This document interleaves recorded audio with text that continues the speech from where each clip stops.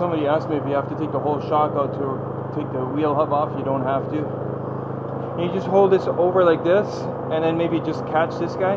I'm going to pound it out.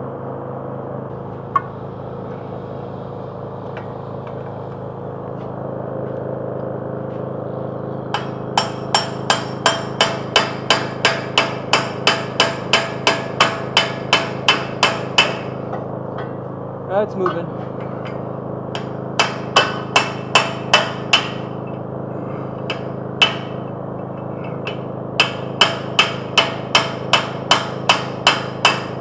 Thank you. You could leave the ball joint attached down here, which provides more resistance, rather than somebody holding and every time you hit the hammer it goes like this.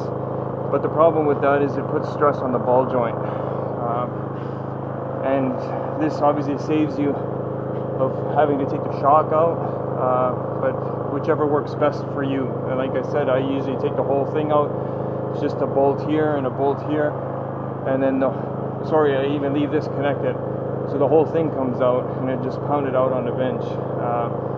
Disconnecting it here, sliding it off the shock is an option, but it's a pain in the ass to line back up and slide the shock back in. So if you can't take the whole thing out, again, it's only one nut at the top, and then you disconnect everything and the whole thing comes out. It's fairly easy. So if you can't do that, do it like this. 2 people, one holding it over. Take the drive shaft out so you can swing a hammer. You have to find something that's big enough to hit the hub, and it has to be small enough to go through the bearing. So we have a new bearing, and the hub, you still have to take the inner race off here.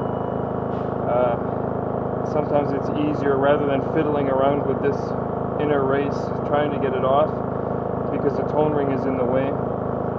It's easier just to put a new hub on. But anyways, if you're going to reuse the hub, just pull this bearing, this race off, clean the hub, and then assemble everything in reverse of removal.